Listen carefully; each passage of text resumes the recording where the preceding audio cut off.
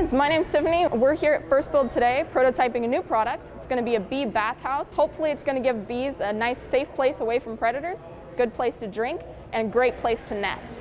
We had a lot of ideas before we actually decided and landed on this for a prototype. This is going to be the part where the bees are actually going to be nesting. We're going to have the acrylic walls facing either side so we can see into the nests. We're going to have some outer protection for the bees so that they're not subject to any kind of bad weather. And finally, we were going to add a bee bath on top, which is going to give the bees something to drink from.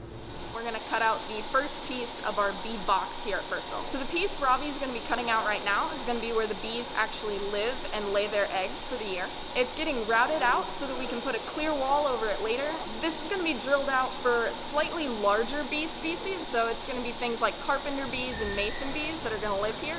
And one of the really important things about this is that it's made from untreated wood. The treated woods give the bees a lot of issues with the chemical treatment in the wood. I'm gonna let Robbie get started on this, and I'm gonna go cut out the acrylic. So I'm at the laser cutter. I was having a couple issues with the Illustrator file, but I got it working. So we're gonna cut out some clear 1/4-inch acrylic so we can see through it. This is gonna encase the sides of the nest, and we're gonna be able to watch them in their natural habitat. Hopefully, when we put it all together, we're not gonna have any water leakage issues. So I'm gonna go and set the Z-axis height so that the laser is cutting into the acrylic the right way.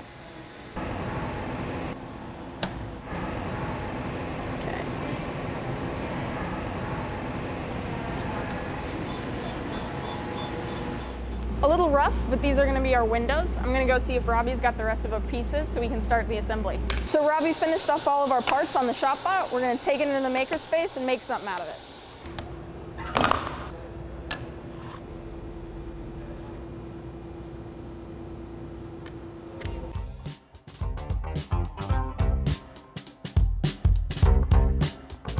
So it looks like our silicone adhesive didn't actually adhere the acrylic to the wood. So I got an idea. We're gonna go cut a slot in this with the help of my friend Austin. All right, so we put this 1/4-inch bit in the router table. We're gonna move the fence over, set our distance, and we're gonna cut 2 grooves in this piece of wood.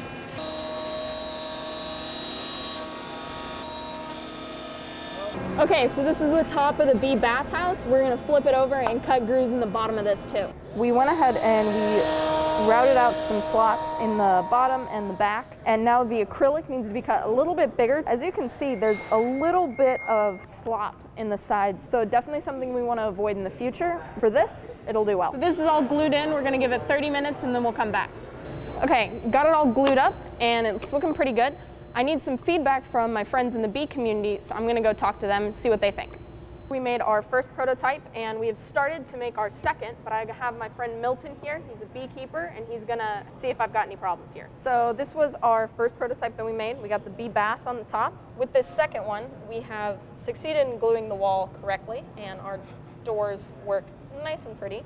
So in the winter, these will fill up with all of the eggs and the adult bee will leave. I do like the plexiglass and that you can see the different cavities and you know, I've never seen how a mason bee cocoons itself, and being able to see through the sidewalls is really neat. You know, with my setup, I had to pull out a whole frame of bees. This is a lot safer where you don't have to disturb the nest and you can still see all that's going on. So it's pretty neat. I don't see anything that wouldn't work. I'm a little concerned about the water on the top.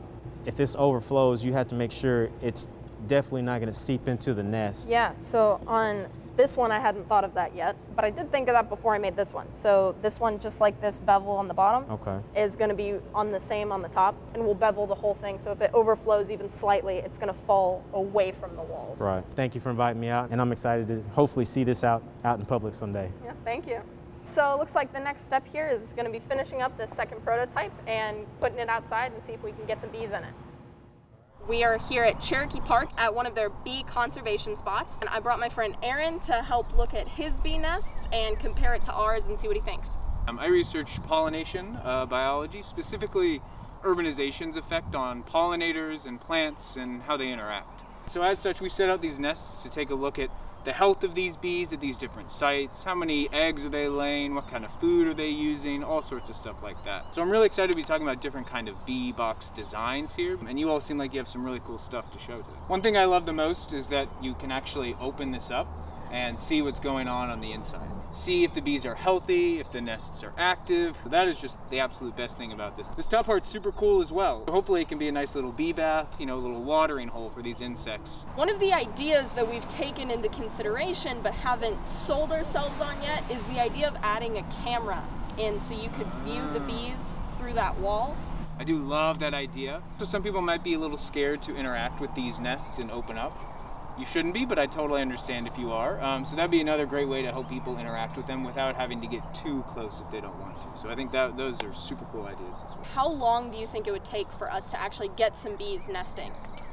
You know, I would like to say roughly 2 to 4 weeks. You should have some nests happening. This is peak bee season, so now's a great time to be putting it out. These don't last forever. So we have to replace this wood every couple of years. So if we had a really cool way of having some sort of large box and then replacing these actual cavities every few years. You can take a piece of pliers and go ahead and pull out your bee cavity and replace it with a new one for the next season. Super cool. I love that. So if you want to set these up in your backyard, it's a great way to get the whole family interacted with conservation, pollination, observe your bees at any time you want. So we got a couple last things to do with the prototype, and then we are going to get it set up out here, and we are going to come back to you in a couple weeks, hopefully with some bees in our nest. Thanks, Aaron, for all of your help, and thanks for watching. Oh, that's pretty cool. That's really cool.